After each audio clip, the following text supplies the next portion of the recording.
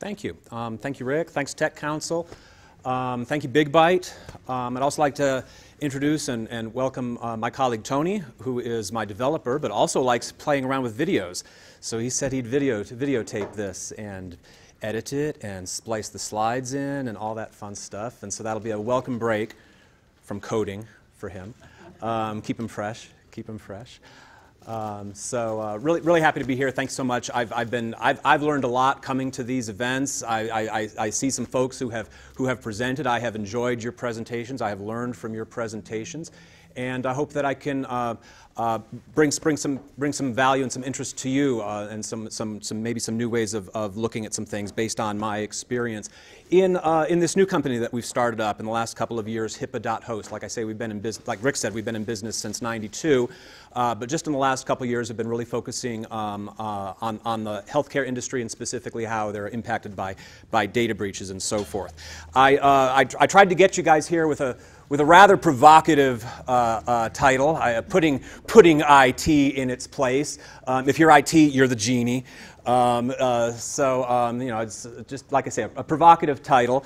Maybe some of you folks have worked for a Jafar in your time who treat IT this way, who address you the way that Jafar addresses the genie. I hope you don't work there. I hope you don't work there now. But also, my title actually comes from an IT company. It was actually meant as a compliment.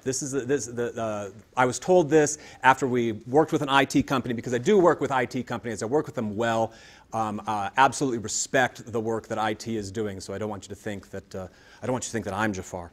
The title really comes from an IT company who, after we went through a risk assessment, he was quick to jump on gadgets and solutions, and we were always pulling him back and trying to bring back to the strategic point of view. And he said, wow, you really put IT in its place. Really gave us a plan to work from. So that's what we want to do. Because it goes both ways, as you know. You've all worked with, sometimes you've got to put the CEO in his place. Sometimes it's a lot of work and a lot of effort to get the CEO to take what you're saying seriously, to take your expertise seriously, and to act on the things that you know need to be done. So it goes both ways. So I hope that, by talking about this, my goal really here is to promote communication, in both directions, so that the CEO can understand understand what's going on, get the information from the expertise in the IT field, and then use that to inform the decisions and the budgeting and the scheduling and the things like that, which is the CEO's job. So I hope I can help you folks work with that. Hopefully, we'll give you some ideas here that if you're in the executive suite, some ideas that'll help you communicate better with the IT folks, and if you're in the IT department, some ways you can communicate more effectively with your CEO decision makers. Just to tell you a little bit about where I'm coming from, just so you understand where I am. I mean, my company, HIPAA.host, we are not an IT company. We are not a cybersecurity company. There's great IT expertise in this room. There's great cybersecurity expertise in this room. That's not exactly what we are. We really like to work with small businesses. Small business is really my passion. It's what I've always spent my career on. Just keep that in mind during my presentation, that I'm talking about this in terms of small business. And some of this stuff may not apply as much, or may need some tweaking and some enhancement to apply to a larger institutional employer or client. But that's where I'm coming from. And the vertical that we've gone after, obviously, is healthcare. And the reason is do you folks know what is the industry hit most by data breaches today? We see people think it's not banking, it's not retail, it wasn't the Target breach. Who's really affected most these days by data breaches is the healthcare industry, and they're way unprepared for it, especially the folks that I'm talking to, my client base, especially the small and medium-sized healthcare companies. And the reason I like to work with them is they're facing these enormous challenges, and it's putting them out of business. It's forcing them into early retirement, and it's changing the face of the landscape of healthcare today. It's it seems like the only way to succeed in healthcare is to close your business down and go work for a hospital or something like that. Sometimes I think that some people want it to go that direction. I don't want it to go that direction. I want to keep the small and medium-sized healthcare practices, and so they need this support to work on this. When I talk to physicians and to practice managers and so forth, big question is always, why should I even care? Why do people even want this data? Sure, I'm collecting all this data about my patients. Why do they even want it? I'm not sure if you're aware, but probably a lot of you are. Healthcare data is incredibly valuable. It's immensely more valuable, 20, 30, 40 times more valuable than just a credit card. And think about it. You've all had your credit card compromised, right? It's no big deal. You call the bank up, they send you a new card, they refund the money, you have to change your billing and stuff like that, but it's really no big deal. When people's healthcare data is compromised, it can be a big deal, a big hassle for them. It can be extremely expensive, and it can drive people absolutely crazy. The reason it's so valuable is, first of all, it's the gold standard of identity theft. It's a lot more than just one account number someplace. It's everything that you need to know to file tax returns for this person, take out loans in this person's name, and all that sort of thing. People are also using it to get health care. Medical identity theft is actually driving healthcare theft. People are getting letters in the mail, just following up, see how you're feeling after your kidney transplant, and people are like, I didn't have a kidney transplant. And sometimes there was a kidney transplant, and sometimes there actually wasn't a kidney transplant. Sometimes it's actually just Medicare fraud. And things like that are happening. So these are big ticket, a kidney transplant. If you can get the check for a kidney transplant, that's a pretty good score. So this healthcare data is important, and of course, as you know, they're all being, even the small guys, they're forced to take it seriously. They'd rather not, but they're forced to by the regulations, by HIPAA. There's all kinds of liabilities.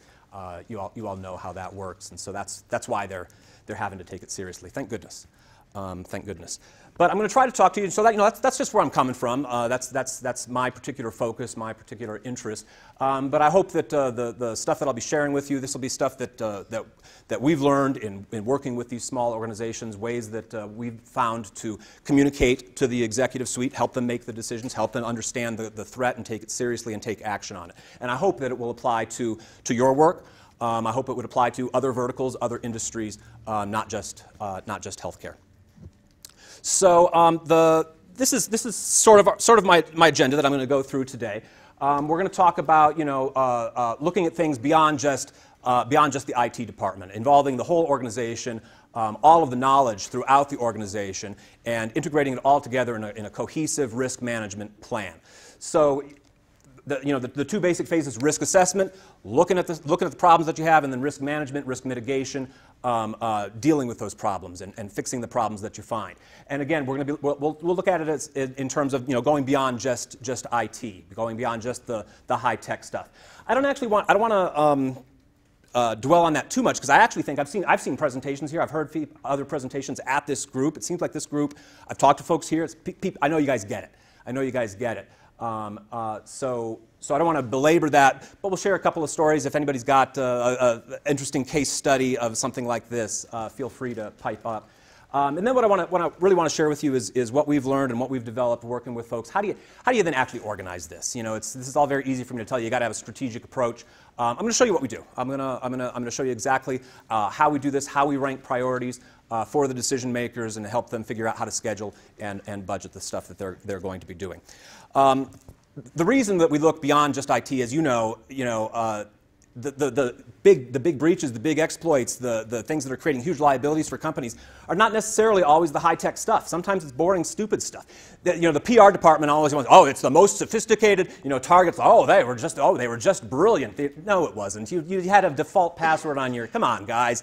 It was not high-tech, Mission Impossible style stuff. That stuff can happen. But if we're looking at stuff realistically, if we're really evaluating the likelihood of things happen, I'm a lot more worried about, with my clients, I'm a lot more worried about a doctor leaving his iPhone behind at the restaurant. I'm a lot more worried about the box of paper files in the back of a car. I'm a lot more worried about a laptop smash and grab and things like that. I'm not so worried about this dude. But that's what they always talk about.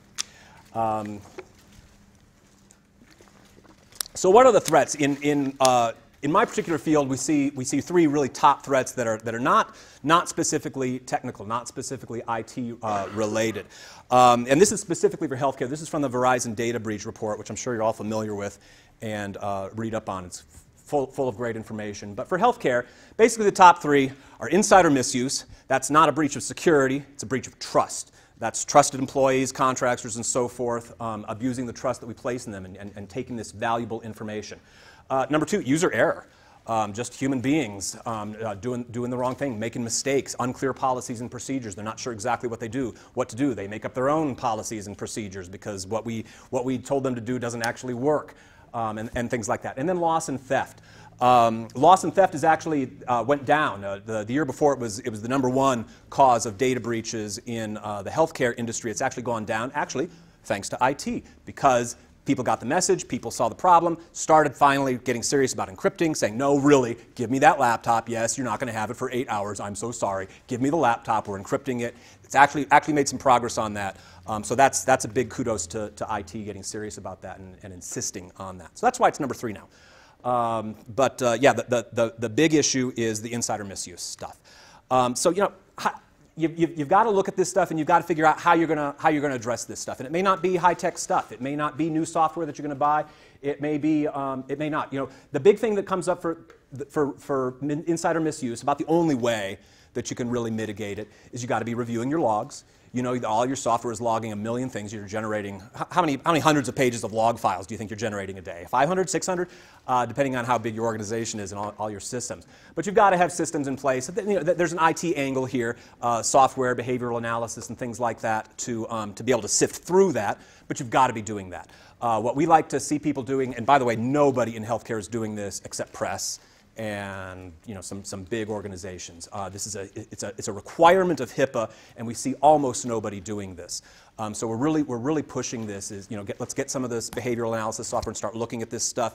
What do you look for? In my industry, we like to look for people logging in remotely at strange times of day. How come the medical assistant is logging in from home? Is that necessary? Is that to do their job, or are they doing something else?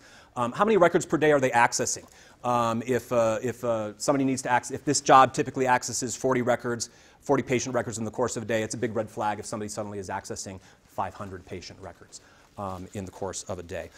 Spot checks also. All of my clients are saying, yeah, we don't let people do EPHI, electronic protected health information. We don't let them send that in email. I'm like, that's great. That's great. How do you know? Because I guarantee you they're doing it. I guarantee you doing it. Do we have access to your email accounts? Oh, well, let's get that. We got to make sure that we can do that. Go in and just do a spot check. Just scheduling regular spot checks to find out if people are doing what you're telling them to do. And then training. Training is interesting in terms of insider misuse. Training isn't going to make a dishonest employee honest. So what's the point of training? It's covering your own liabilities. When an employee breaches that trust, it can go two ways. And we've seen it go two ways from the Department of Health and Human Services investigating data breaches in healthcare. We've seen cases where somebody's data gets breached, they make a complaint, it goes to OCR, there's an investigation started, they come and they trace it to this place, they find out, then they start looking at the logs because it's all being recorded, and they find out who it was. And that goes badly for the practice who suffers something like that. Completely different way is a practice who's proactively reviewing logs, finds the bad behavior, terminates the employee, and is driving that process and is doing it proactively rather than reactively. So that's what's so important about insider misuse. User error, all of those things, same things apply, logs and training and all of that stuff, but also just looking at things realistically. I was just talking to somebody the other day, and they're not allowed to send EPHI over email. They work with Medicaid, and they have a special state portal that they create, and they're supposed to use this for communicating patient data from one provider to another.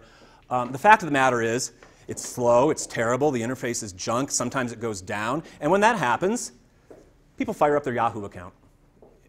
They just do. They just do. So you've got to look realistically at what are people actually doing. We've set things up. We could look at it from a narrow IT perspective. We've solved this problem. We've given them the tool that they need. Sure, are they using it? So things like that. Because as you know, staff won't do what you expect. They will do only what you inspect. So you've got to be keeping an eye on things like that, and that's a management function. That's a supervisor function, needing IT support to do that. Like I say, those log analysis and things like that. But that is a management function, and it's critical. And it's critical to get the CEO to understand that. It's critical to get him to understand that sure, we're installing this log analysis software. It's not a magic bullet. Somebody's got to look at it. Somebody's going to have to look at it. Somebody's, if we've got automated emails that go out to give people red flags, somebody's got to be looking at that and evaluating that, and that's a management function. As far as loss and theft, I mean, like I say, good job IT. IT has really knocked that down, and it's become less of an issue for us in healthcare. But I mean, we still see people who are using USB drives and crazy stuff for moving data around, trying to get them all away from that. But also policies and procedures and training, getting people to understand, hey, do what the IT guy says. Hey, put it on the server. Don't put it on the, don't burn a CD and take it home and things like that. And if you're having problems with that, if that's not working, if things are slowing down and it's ineffective and it's inefficient, that's a problem we need to know about. Bring it to us, and so that we can work with IT and get those problems fixed, get those things smoothed out. And IT wants to make those problems fixed. IT wants to make those things smooth. That's what it's all about. So that's about the risk assessment. Finding out all of the non-technical, non-IT things out there that are posing threats to you. It also applies to how you're going to actually mitigate the threats that you do identify. What are you going to do?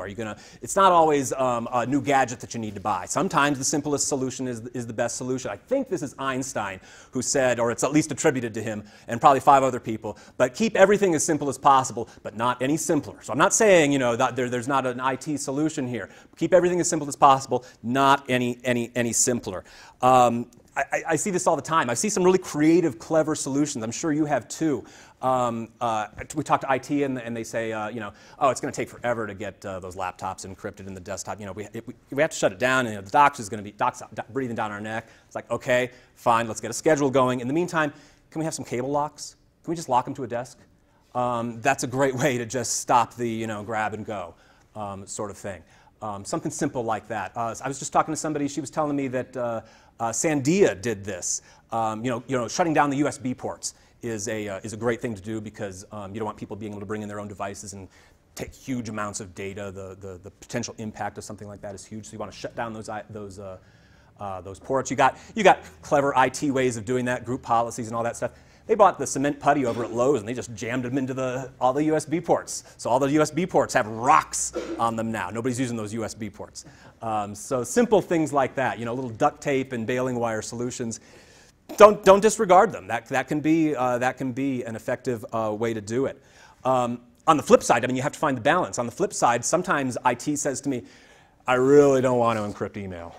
And I go, okay, all right. So can we just have a policy? I'm like, you could absolutely have a policy that there's no encrypted email. And they go, great, we'll do that. I go, okay, wait.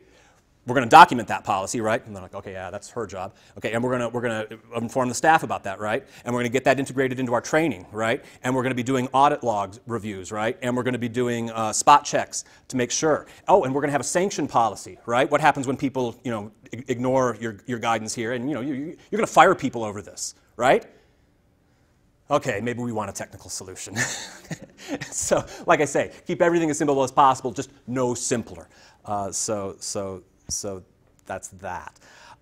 So with all of that, when you've done all of this, when you've done your risk assessment, you've got a whole bunch of recommendations for your risk management, how you're going to mitigate all of these risks that you've identified. How are you actually going to do it? You guys know you can sit all day. How deep do you want to dig? How many problems do you want me to find today? You want me to find 50? You want me to find 100? You want me to find 300? How many recommendations do you want me to make? Would you like 20? Would you like 300? You can go all day. There's no end to it, and that's a huge problem. That's a huge problem. A lot of CEOs they get IT on this. They get an assessor on this, and what they get is this giant pile of I don't know what the hell to do. So how do you do it? How do you get this stuff done? How do you go from this list, this massive list, to an actual plan? How do you actually prioritize things and figure out how you're gonna tackle this stuff with your limited resources, your limited schedule, your limited budget, and all of that? And that's what the risk assessment is supposed to be doing. The risk assessment is supposed to be your strategic plan for how you're going to tackle this stuff. It's your risk assessment / risk management plan. So how are you going to do that? I'm just going to show you how we've been doing it for our clients, and it seems to work well. And the CEOs really respond to this. It makes sense to them. It's very helpful for them, and they can actually use this and actually make progress over the course of the year. In our industry, the most important thing is progress. You're not going to get everything done, but if the HIPAA auditor shows up, you want to show some check marks. So that's what we focus on. So your risk assessment, you folks know about this stuff. You're going to be looking at threats, actual things out there, actors and agents out there that could do you harm, either inadvertently or advertently. You're looking for those people. And then what are the actual vulnerabilities in your system, the actual weaknesses in your system? Every system has vulnerabilities and weaknesses all the time.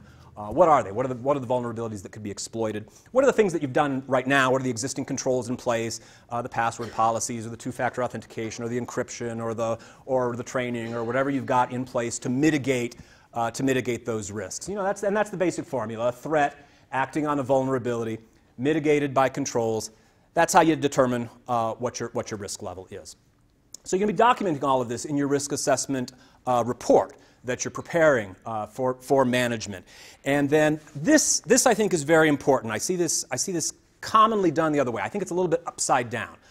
So I would encourage you, I would recommend that you really focus on the vulnerabilities, that your document be organized according to vulnerabilities, not according to controls, not according to gadgets or systems or policies and procedures or things that you can do to fix things, because that can just become a list. We want to look at the actual vulnerabilities. It's the vulnerabilities that the risk is attached to. There's not a vulnerability to encryption.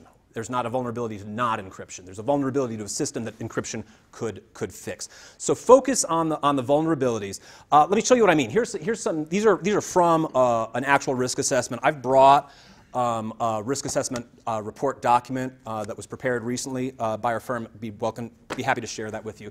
These are from an actual risk assessment. So this is the kind of language you're looking for.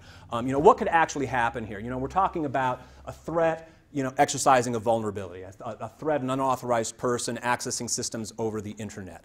So that's the kind of language you're doing. That's the kind of vulnerability-focused language that you're doing. This is the kind of thing that a CEO can understand. Oh yeah, I get it. I get that somebody could call me up. Somebody could call up our staff and pose as IT and get somebody's password and things like that.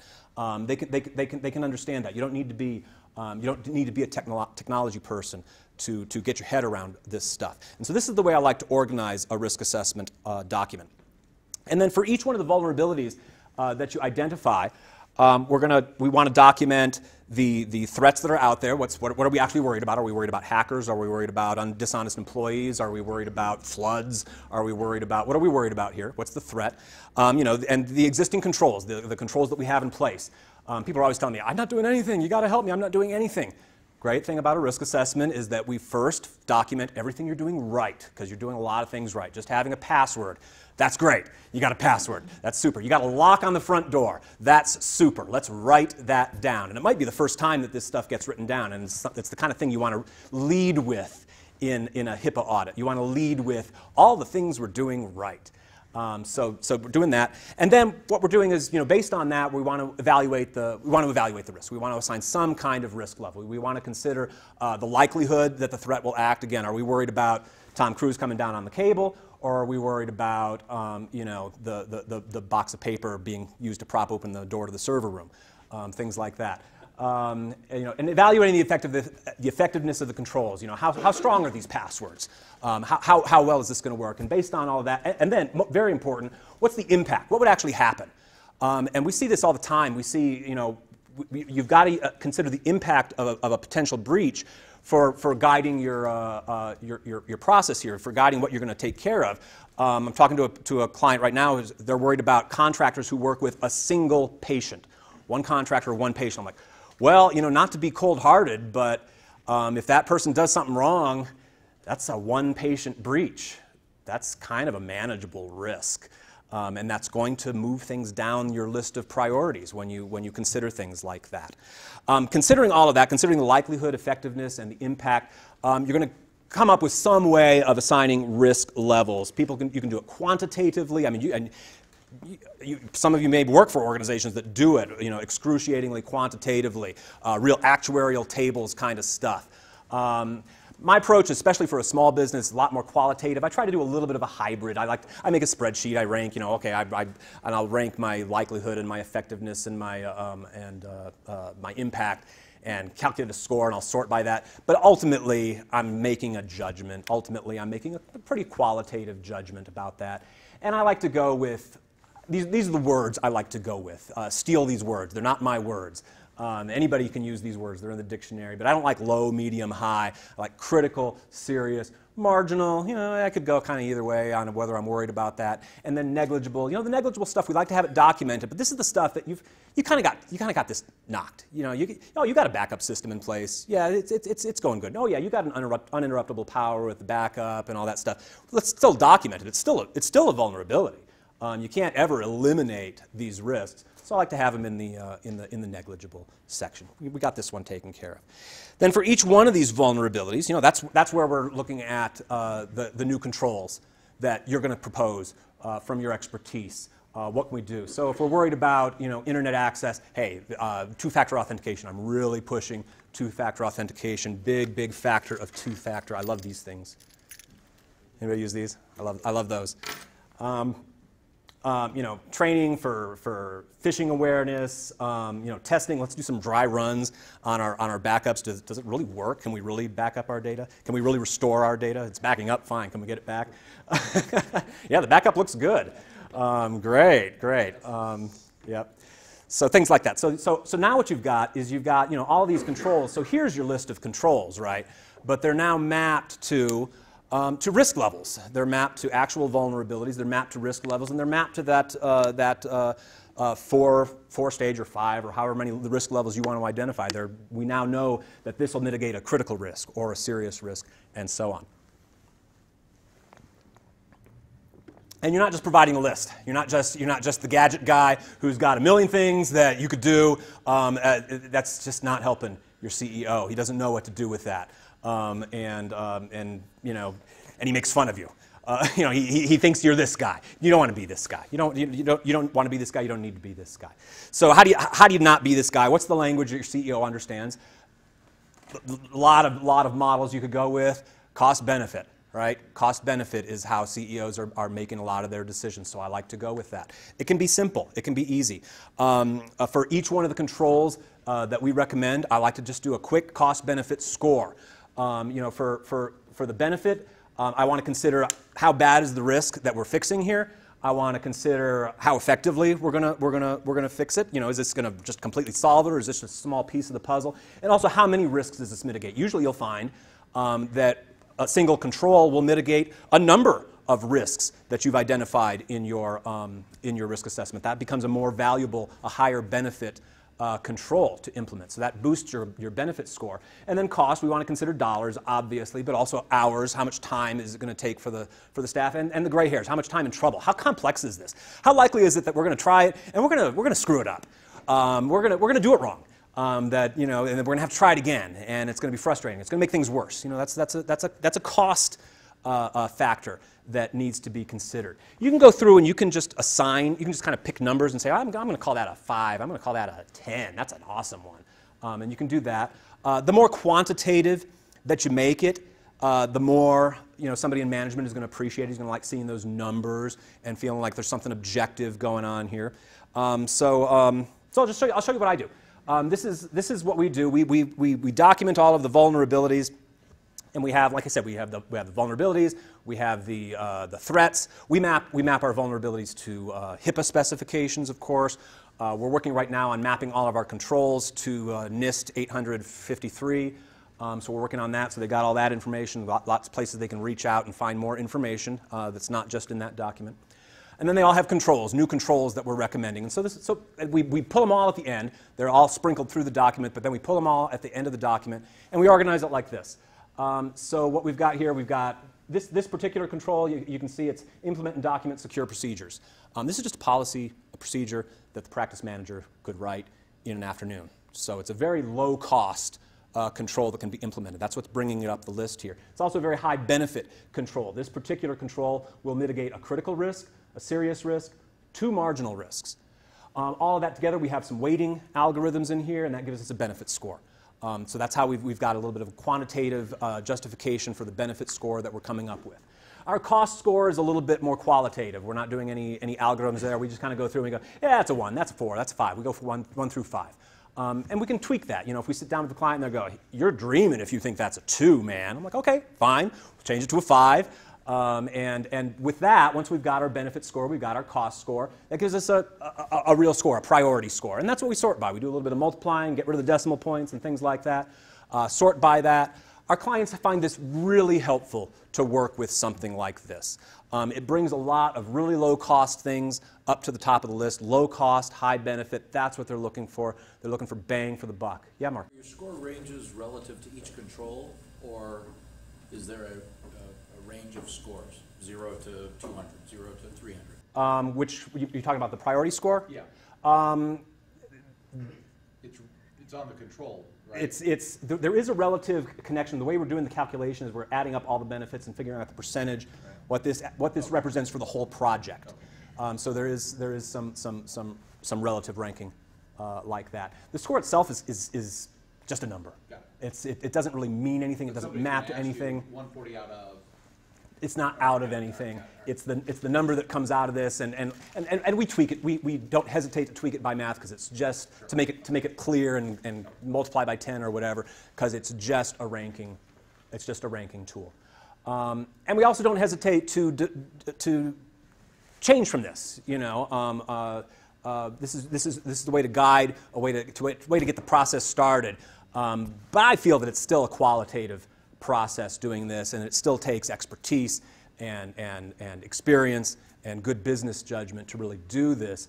But it can be an extremely helpful way to start the process, because, like I say, you know how it is. When you do this, you'll have this one has 71 recommended controls. So you know there's all this. These are all the things that then we gave up. We're like, okay, that's enough. We've dug deep enough. That's enough for them to swallow. But you know, some of this stuff is very high cost, very low benefit, not worth getting to. We still want it documented. We still want to be able to show an auditor, oh, we knew about that, and we're working towards it. We haven't gotten there yet, but it's definitely part of our corrective action plan. How do you, within that team, know whether those controls, multiple controls apply to a single vulnerability? I mean, what I see up there is like 3 categories of vulnerabilities, but you could have more than one control on it. How do you know? Oh, every vulnerability has more than a single control, for sure. But some of the controls are applied to multiple. I mean, 2-factor authentication will reduce phishing threats and other threats. It'll reduce the risk of disgruntled employees having access they shouldn't have and things like that. So a single control may help with multiple vulnerabilities. And that's why I like to focus. That's why I like to structure the document from the vulnerability point of view. When you're looking at a vulnerability, you'll see a whole bunch of controls recommended. I guess what I'm saying is that you're going in, you're going to score things, you're going to come up with a ranking, but you're not looking at the duplicity of effort or multiple control impact. I mean, how does that get communicated to the customer? Well, not to shirk the question entirely, but like I say, this is a starting point. We don't expect IT to follow this to the letter. It's a way of organizing and knowing what we can definitely ignore and what's really in our top priority. So it's not a fully quantitative way of. It's not going to drive. There's still management decisions and IT decisions that have to be made, and to evaluate things like that. Yeah. And that's the expertise. That's the expertise of the IT staff. That's the expertise and experience of management. The practice manager, in my case, they're the ones who ultimately make the decisions about how they're going to tackle things. But this can be a helpful way of just getting started, getting some basic priorities set, and it brings a lot of things up that you might miss, that you might ignore because it seems so simple, and we shouldn't work on that first. That's too simple. That might be exactly what you should work on first. The simple stuff that has high impact. Does the cost bring up your score? And then there's cost relationship. Yeah. The higher, all things being equal, the higher cost is going to bump down, and the higher benefit is going to bump up. So that's what we're getting. Or is it based upon all the other numbers as well? Now, all of these numbers are distilled into the benefit and the cost. So the only thing what's feeding this is these 2 columns, benefit and cost. Yep.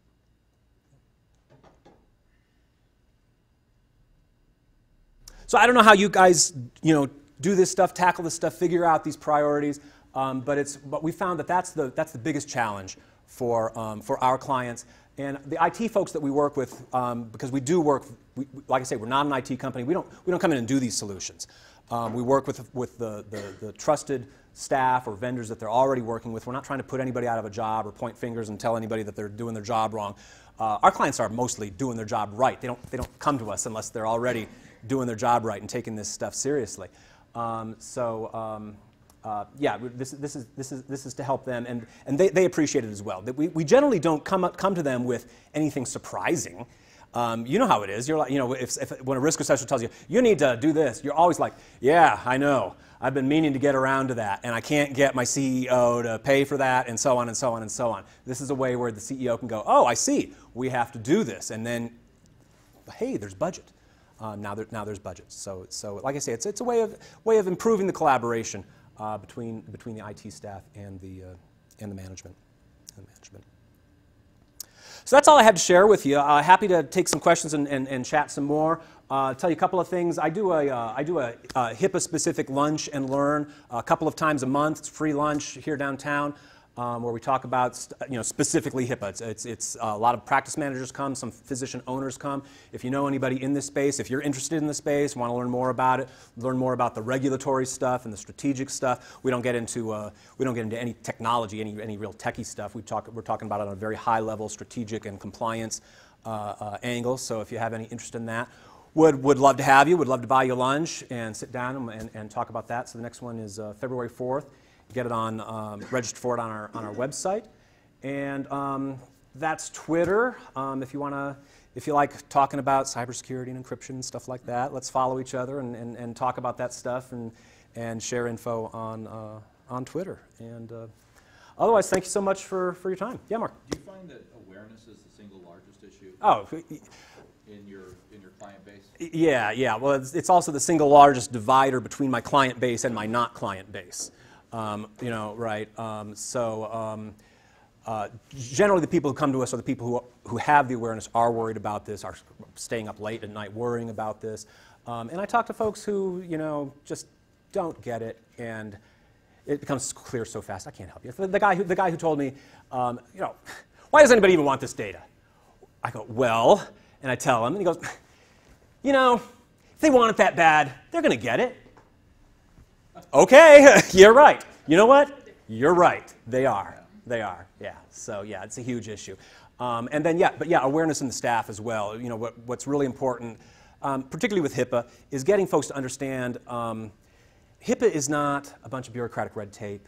It's not this hurdle that the mean old federal government has put on, making it harder for us to be in business. I get all that. And I'm very sympathetic to anybody who wants to say, darn, the government's making my job harder. I get you. But this isn't one of those things. This is stuff you got to be doing. You got to be doing this. So it's really important. I always emphasize, hey, patient privacy. It's important. It's a civil right. Who investigates data breaches in healthcare? The Health and Human Services Office of Civil Rights. So patient privacy is considered a civil right. If you breach somebody's privacy, you have violated their civil rights, as if you had discriminated against them on race or religion. And who comes after you? Civil rights attorneys. I don't know if you've ever dealt with the civil rights attorneys. Those are the crusaders and the idealists of the legal profession, right? And they will come after you. You will be the oppressor who has, violated the rights of the little guy, and they will love to make an example out of you. So yeah, that's the kind of awareness. I don't like to do scare tactics. I hate to go, oh man, $100,000 fine, $700,000 fine, But come on, you do have to know about that. It does happen. To that point, Michael, the fines are pretty hefty. The fines are, it's a death penalty. Especially for the clients that I'm working with. I mean, we see 13 physician practice, $750,000 fine. And that was for a laptop smash and grab, is what that was for. 12 physician practice in Massachusetts, it was dermatology practice, lost flash drive, wasn't stolen. No evidence it was ever used. HIPAA comes with a presumption of harm. You have to prove that it wasn't used. If you don't know where it is, you can't prove it. Sure, it's probably sitting in the bottom of a landfill. Sure, somebody probably just elbowed it into a trash can one day. You don't know where it is. $150,000 fine for that. So yeah, it's serious. It's serious. Is it something that liability coverage would address at all? That's what we want to talk about at an upcoming event. Largely, no. You know, a lot of insurance, won't cover if you broke the law. Won't pay your parking tickets, right? But you know, that's why you need cyber breach insurance. It's specialty insurance. And Rick and I, we've been talking about bringing in an underwriter from up in Denver who specializes in this, because it's really hard to find this expertise in New Mexico. So yeah, look for that. Yeah. So the question for you, as far as some of the SMB customers you work with, and this is more my ignorance of how HIPAA reporting metrics work, but it seems to me, based on I lost a thumb drive with potentially up to $750,000 of patients' potential fines and records. What thumb drive? Yeah. Yeah. And I don't know the whole story on that particular case. People ask me about that all the time, and I wonder about it. What I imagine happened, I don't know, but what I imagine happened is they went, uh-oh, we lost a thumb drive. Uh-oh, we better do the right thing. So it's supposed to be self-reported. Well, I think what happened there is they reported it themselves, but the reason they reported it themselves is because they don't know where it is, and the last thing they want is for a breach to happen. It gets traced back to them, and somebody goes, I got your thumb drive, and that's going to be much, much worse. So I think what was going on there is they were thinking, well, better for us to do it than for it to come and surprise us like that, because they didn't know what happened to this thing. So I think that's what happened. That's what they did. And they issued a press release. It's the saddest press release I've ever seen. It said something like, "We are disappointed with the amount of this settlement." I'm like, yeah, you're disappointed. And they said, look, it was never used. There was no financial information on it. We're disappointed. And they said, we're going to pay the fine. We're going to pay the settlement rather than fight it. We can't fight it. We can't fight these guys anymore. So they decided to cut a check for $150,000 because they just couldn't deal with it anymore. Yeah. But yeah, no, there's things can be reported all kinds of ways, and the worst way to get reported is, I don't know, patient class action suit, things like that. They still would have to go through the breach notification process, though, right? Yeah. Yeah. Yep. They were. In addition to the $150,000. Oh yeah. Oh, and they had to call the press and say we're stupid, and all of that stuff. Yeah, because there's those requirements as well. If it's over a certain amount, you have to flagellate yourself in public, in the press, and all kinds of fun stuff. And that can be sometimes the biggest problem. Small practice, you can lose all your patients. You can lose all your patients. I'm not referring to those guys anymore. Those guys were in the press. Nobody wants that. Any other questions for Michael? Okay, well, thank you, Michael. Thank you all so much.